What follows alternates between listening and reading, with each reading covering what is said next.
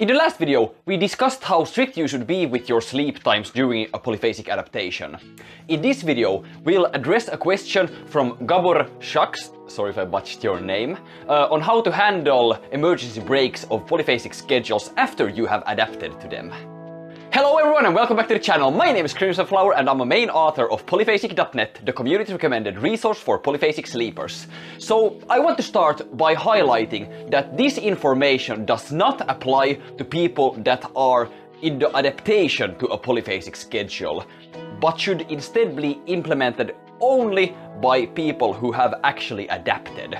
Still, it's good to know this information during the adaptation as well, so that you can be prepared for what to do once you have adapted and life gets in the way. So let me start by building up a scenario here. You've been adapted to Everyman 2 for 2 months, and suddenly your boss tells you that you need to start taking the afternoon shift for work for a few days. This forces you to be unable to sleep for your second nap. How do you go about tackling this problem? Well, there are basically two options. Either you skip the second nap for a few days, get thrown back into the adaptation because you've accumulated some sleep debt, or instead you flex your sleep times a bit, so that you can still take the nap, albeit at a different time. See, after you've adapted to a schedule, you can start something called a flexing adaptation. What this means is that you're teaching the body to sleep within a specific interval of times instead of at a strict time. The flexibility of the schedule depends on several factors, such as the schedule you're on, its total sleep time, and so on, and we'll be sure to make a whole video on flexing in of itself in the future. Still, unless you've gone through a flexing adaptation, it's going to be pretty rough for the body to accumulate instantly to the flexing of the sleep. What this means is that you shouldn't flex your nap by a whole lot. See, so in this scenario, where work forces you to sleep at a different time, you should only consider flexing if it pushes the nap around an hour maximum in either direction, okay? Unless it does that, if it does it even more, if you need to flex it for 2 hours, for example, in this case, it would be better to skip the nap. In this case, you should also know that flexing your nap will likely lead you to feel pretty poor, but still better than if you were to outright skip it. Okay, let's go over a few more examples on ways to handle skips or movings of nap. Let's say that you have a party coming up, which is going to cut into your core sleep. You know that you will be drinking here, and you would just prefer to go monophasic for a few days after this, you know, to catch up on the lost sleep. Is this a good idea? No, it's absolutely not a good idea. You need to prioritize sleep for the first of all. Cutting your core bit by bit can be done. It's doable for some times, but it shouldn't be a frequent thing.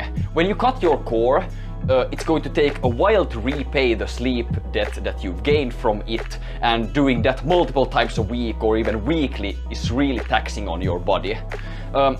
But it's also important to note that when you have gone and cut your core shorter, you shouldn't go monophasic again or any other polyphasic sleep schedule with more sleep time. You need to stay on the standard schedule and repay the sleep debt slowly in that way, because when you've adapted to a schedule, you've repartitioned your sleep, and it's really easy to mess that up. It's hard to get the repartitioning to increase, you know, the light sleep percentage of your core to go down, but it's really easy to make it go up again.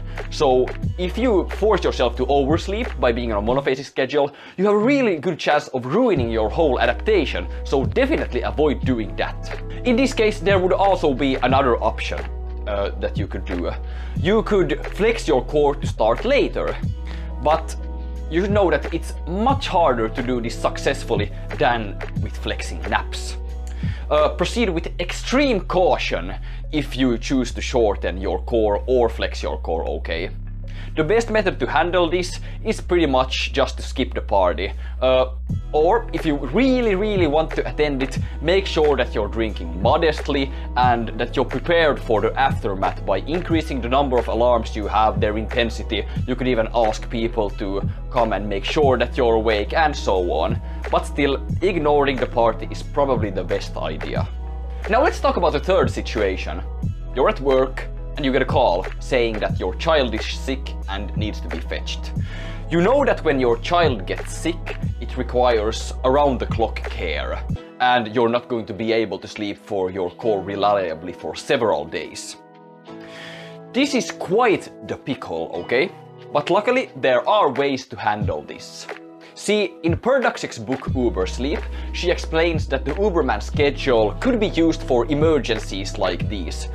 Uberman has a very short total sleep time with no cores, and as long as it's possible for you to take all the naps that you require on it, you can skip your whole core and replace it with naps by transitioning into the Uberman schedule for up to a week at a time, cruising on the first adaptation stage energy high so that your cognitive performance or even productivity isn't impaired as much as if you were just to skip sleep outright. So the plan in this case would be to switch over to a gradual adaptation from an already adapted polyphasic schedule. After the emergency is over, switch back to the old schedule. There are a few things to discuss here. First, you should know that in this case, the repartitioning of your core shouldn't be impaired, as I already stated earlier in this video. When you shorten your sleep, the light sleep percentage of your sleeps are going to remain about the same. It's hard to make it go down. But when you return to the schedule, it shouldn't raise either. You should stay at a level unless you start sleeping more than what that level is suited for. Although this emergency switch will build up sleep depth, so you will absolutely be thrown back into the adaptation for the original schedule, but still keep the repartitioning level. You will just have to repay the sleep debt that has accumulated since you did the Uberman switch. I also want to point out that it's totally possible for you to do this emergency Uberman switch, but with another schedule with an actual core. So if you're adapted to Everyman 1, you can do an emergency switch to Everyman 2 or Everyman 3. I wouldn't recommend switching between schedule lines in most cases, like doing an Everyman 1 to dual core 3. But some switches might still be possible, like if you're doing a dual core 1, you might be able to do Everyman 3 for a few days, you know, replacing the second core with 2 naps. You might also be able to switch from tri-core 1 to dual core 3, and so on. So what happens if you get a permanent shift in your busy times that force you to change schedules altogether? You should know that doing one schedule during the week, another schedule during the weekends, it's a really bad idea, okay? Don't do it. It's best to just ignore that option. The best choice here by far is to do a gradual adaptation, either to reduce your total sleep time, so going for an Everyman 3 schedule from an Everyman 2, or a reverse gradual adaptation, going for an Everyman 1 from the Everyman 2, depending on how your busy times change and what your sleep need is. We actually made a whole video talking about different gradual adaptation methods, and you can check that out in the description below. Okay, so when you need to miss sleep after being adapted to a schedule, you should either skip the sleep, flex the sleep, or do an emergency temporary gradual adaptation. Good. So if you have more questions regarding how to alter your sleep schedule during an emergency, I suggest you ask them in the comments, and I should hopefully be able to answer them. Okay, I'll be seeing you in a future video. Nap well, people! Hey, I'm Akahana, an editor on this channel. If this video matters to you, click the subscribe button and the bell icon to get the latest info on mastering your sleep. We want to help you work towards the life you want on your terms and in your time. Please consider donating via our secure Ko-fi page, as this helps sustain website costs and data gathering efforts across our communities. If you have any questions, check the links below and contact us directly. Thank you.